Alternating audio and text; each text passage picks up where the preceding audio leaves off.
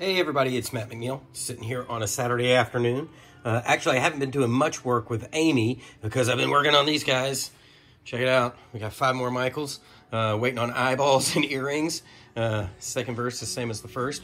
As soon as I get those eyeballs and earrings, these guys are going to be in the mail. And I'll be on to number 16 through 20. So, yeah.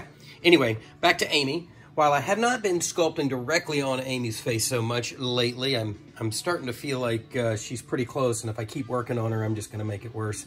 But I did want to say, I've had a few questions about, what am I going to do with this?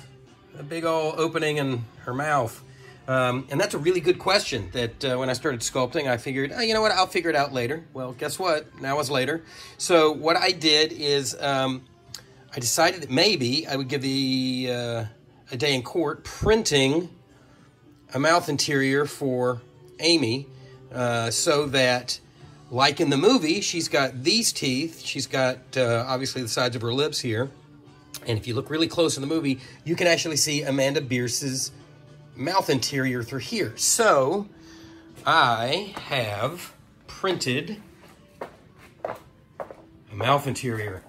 And it just finished, so that's why I figured I'd come on here and take a look.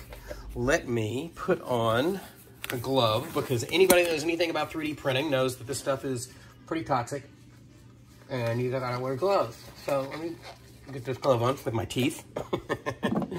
And let's open this bad boy up and see what we've got. All right, here we go. And then I'm going to set the phone down just for a second. Hold tight. Hold on. Because I want to open up my little alcohol shaker here. Because that's what you have to do. Is after you pull something out of a 3D printer, you put it in a little alcohol bath. And you can even put it into one of these things, which is a ultrasonic jewelry cleaner. But, oh yeah. It looks like we've got something here. Let's see. Can I break it off without pulling it out? I don't think so. So I actually bought these, oh, it came off, perfect. But I did buy these plates. I don't know if anybody's got a 3D printer, has been looking at these plates that keep getting advertised. They're awesome because your print sticks to them, and then on top of that, you can pull them off and flex the plate and it'll break whatever you printed loose. Oh boy, it's a big boy. That might be the biggest thing that I've ever printed. Pretty great. All right, so let's put the top on this guy. Actually, oh, look at that. That's what happens when you try to use one hand. Oh, I see what I'm doing. Need to put this on first. So that creates an extra seal so I don't go sloshing alcohol and print resin all over my face. Because guess what? That happens here. I'm going to sit you down again. Hold on one second, guys and gals. Let's get this thing on here good. All right. I'm just going to shake it a little bit.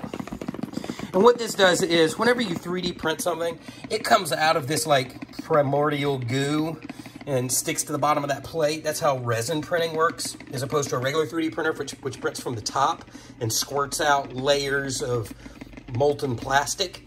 The reason that a resin printer's resolution is so much better is because the layers can be so much thinner as a result of it being pulled out of this goo. And basically, there's a little monitor down there that exposes the resin, which is UV sensitive, and it cures the resin one tiny layer at a time, a fractional layer at a time, as it pulls it up out of that resin bath. If you look, that's just resin fluid. Hold on one second. I'm going to sit you down one more time. Let's open this guy up. Let's see what we got here. All right. Get a paper towel. I got this stuff all over my hands. All right, here we go. I have not really even taken a look yet myself. Oh yeah, that's pretty cool. So what I did was I molded or modeled that tongue. You can see it in there. And this is still wet from the alcohol and whatnot. That's why it's sort of shiny and kind of slick looking. But what then you do is I take it and I sit it in front of a Halloween UV light. And that further cures the resin. I probably ought to hollow this thing out because there's probably a lot of unused and uncured resin in there. And it's a waste of resin, quite frankly. But anyway, for a first print, Holy crap, that's awesome. So what you would do is you would paint this separate from the display. And if you ordered a blank, you would cut that mouth out, and then you'd put these guys inside there. Can you see that? So these would set in behind these lips here, right? And then you put these guys back there, paint it up. And the question is, how do you paint them? Do you want to paint them? Probably ought to paint them black, right? Because I think they put like some black ink. Maybe what you would do is paint them realistically and then, you know, put some black on them so it looks like she would have on set. I don't know. I mean, it's, I'm still kind of figuring all this out as I go. But anyway, I think that's a pretty cool idea to have a mouth like this in set. Now, how am I gonna get this thing in there? Who knows? That's the fun of this, right? We'll figure it out. Yeah, so anyway, hope that's interesting to somebody. I'm certainly happy with the way this came out. Even if it doesn't work for her, this is kind of a cool thing that maybe in the future, you know, I could, like I did with these teeth, stick it on the front of an armature and sculpt around, and then I will have a perfect mouth stuck in my mold.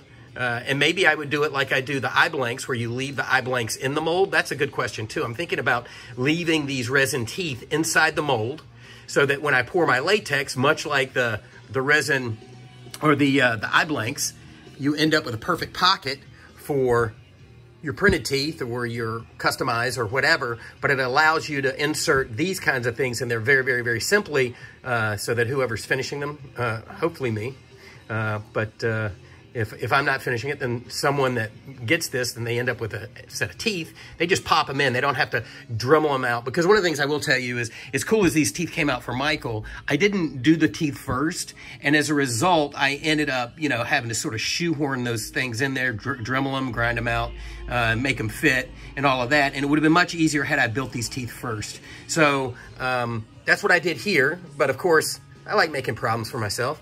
Here's my next problem.